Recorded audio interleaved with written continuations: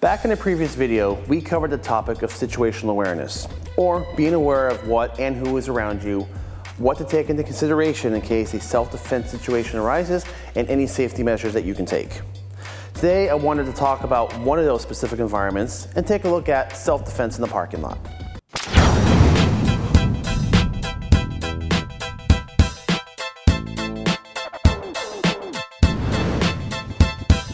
You know, you're in a dojo, it's a very controlled setting. You've got air conditioning, you've got four walls, a roof above your head, sometimes padded floors. It's a safe, controlled environment. Outside, it's a very, very different scenario. You've got different types of terrain, you've got weather to deal with, you've got heat, you've got obstacles, other people. It is not a controlled environment. And this is where you're most likely to encounter a problem in an uncontrolled environment, so always take stock of where you are. So I like to always, whenever I go somewhere new, I don't care if it's indoors or outdoors, a place I've been to many times or brand new, you walk in and I just like to survey. You don't have to be obvious about it, don't be scoping around, but kind of, you walk in, take a look around, notice lots of people, traffic, any holes or slippery areas in the floor, anything like that. I want to talk about terrain. Terrain to me is a big, big factor because your footing is everything. If you don't have balance, if you don't have a solid stance or footing, you have a big problem and you're probably going to wind up on the ground or even losing. So what I like to do, I have a habit. Whenever I walk in somewhere, I just kind of take stock of the ground. I just kind of check traction. So even right here, it's a little bit slippery. There's some loose gravel. You've got the construction right here. So in the parking lot, obviously we have pavement and concrete.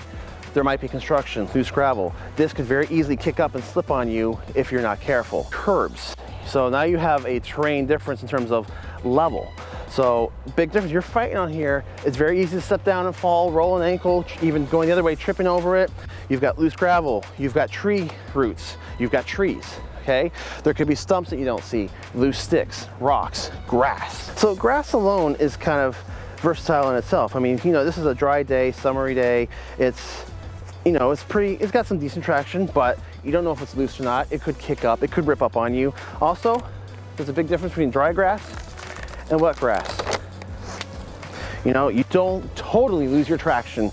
Grass can become slippery. So if it's been raining, if it's early in the day and there's dew or moisture anywhere, you're near a pond or a lake or a canal, all of this can drastically affect your footing. Even parking lines. The paint strips, those get wet, those can be very slippery. I had an incident once before. I was on crutches and the crutch hit the paint strip and I slipped on it.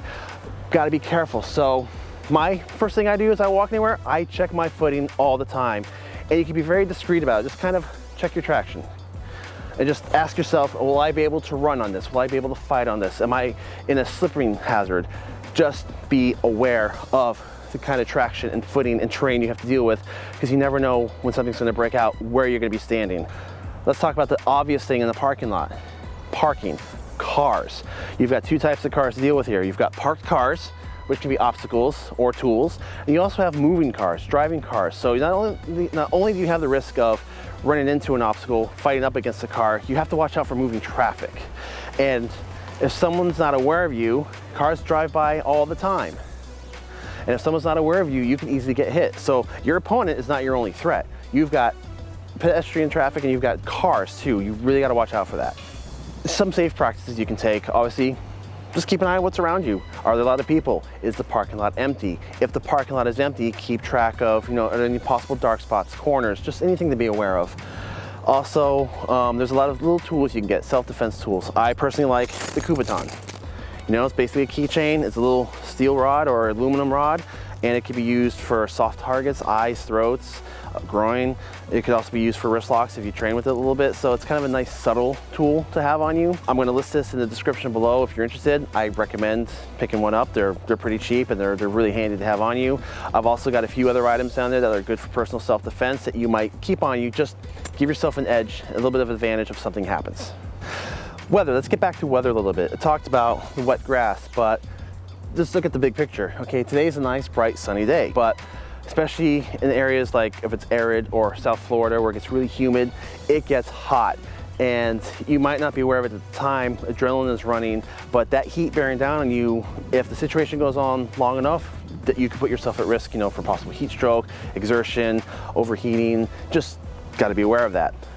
Flip side of that, if you're somewhere where it gets really cold, snow, that's an extra terrain concern. Now you've got ice to worry about, snow, slippery, and grass. Big, big concern. If it's raining, you know, everything might be slippery. You might not be able to get a grip on things. It might even impair your vision. Weather takes a big effect on you. You don't have any of that indoors or inside of the dojo to train with, so keep that in mind. Let's talk about the difference between day and night. Right now is daytime, okay? Visibility is excellent. Something you might not take into account, the sun. That sucker's bright.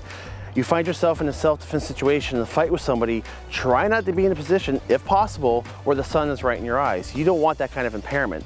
If you can maneuver it, maybe if you're kind of sizing each other up or you're trying to kind of maneuver the situation, maybe try to get them where they're facing the sun. Anything that can aid you in your advantage, do it. It's only going to help you. At the very least, it helps you see a little bit better than them. At night, it's a little bit of a different story.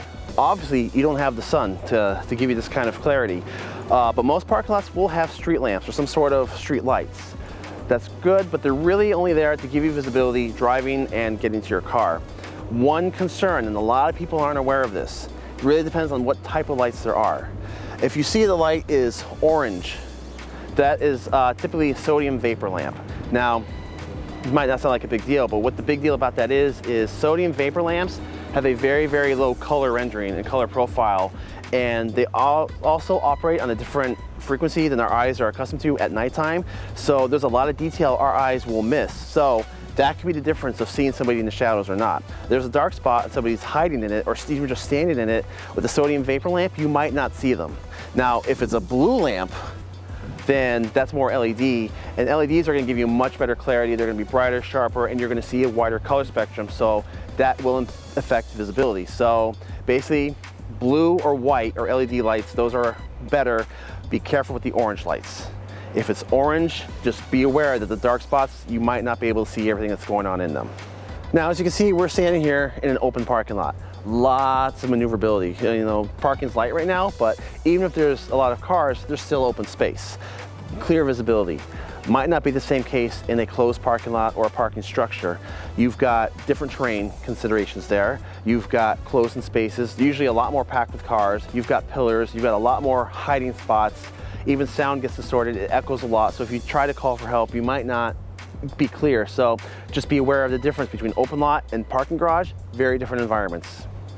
So if you are unfortunate enough to find yourself in a situation where you have to defend yourself in the parking lot, you can't escape it, the fight's gonna happen. All right, what are we working with now? Well, let's go back to the cars. You've got parked cars.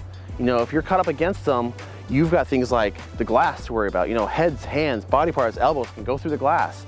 That can really hurt you, or you can use that against them, but it's very dangerous. You also have side mirrors. If you're sliding up against the cars, watch out for those kidneys, watch out, that's gonna hurt. It might even stop your momentum. If you're trying to slip away, that might even impede your movement. Use it against them if you can. Obviously, if you're in any drive-through area, moving cars are a very, very, very big hazard. They might not see you, especially if you're popping around the corner or if someone falls down. You know, cars are a hazard.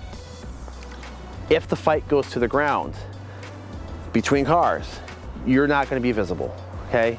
People walking around might not see you, so make a lot of noise, call for help, scream, yell, say call the police, because if someone does see you, it might not necessarily be clear who's attacking who, especially if you're ground fighting, and especially if you do have martial arts experience and you're using it, call for help, call for police, make it known, make as much racket as you can, because you might not be visible. And if you're not visible, you're definitely on your own. And also, there's got a lot less space to maneuver between cars. You know, if you're in a really tight spot, you're not gonna be able to pull any reversals or, you know, a lot of rolls. You're gonna be tight-knit space, so watch out for that. If you're ground fighting in the open area, again, moving cars, you're now lower on the visibility line. A car might not see you.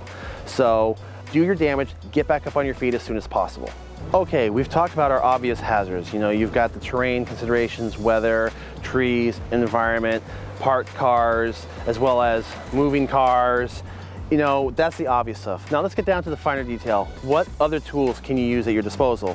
What's around you? Well, let's look around. First of all,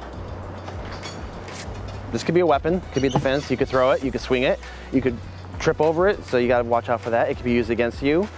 Also, what else do you have? You've got possibly shopping carts, signs. Are you carrying groceries? Groceries can be a weapon. If you've got a plastic bag that hangs down, you can swing that, especially if it has weight to it.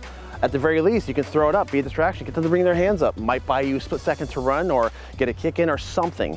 So whatever you're holding, you can use as a tool.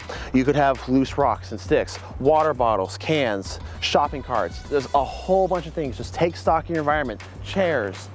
There's always something you can look at and use, and also be aware of what can be used against you. Environments are usually rich with detail. Take advantage of that detail.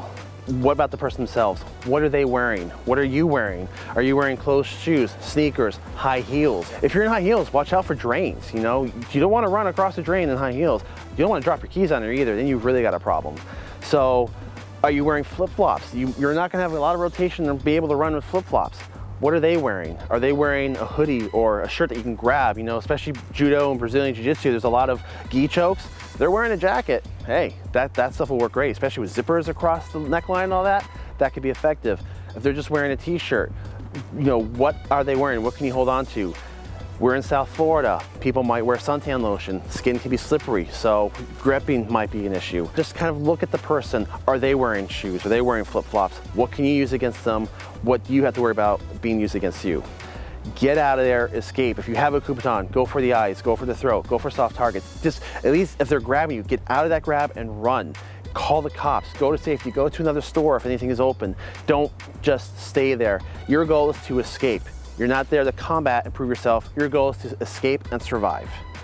So let's talk about the escape for a second. This kind of goes back to the beginning of this video when I mentioned when you first go to an environment, take stock of what's around you, check your traction, check the people, check the obstacles, check escape routes. Just kind of know ahead of time if there was a situation or an emergency, where could you go? You know, I mean, it might be obvious I'm in a big wide open space, but even right here, I could run this way easily.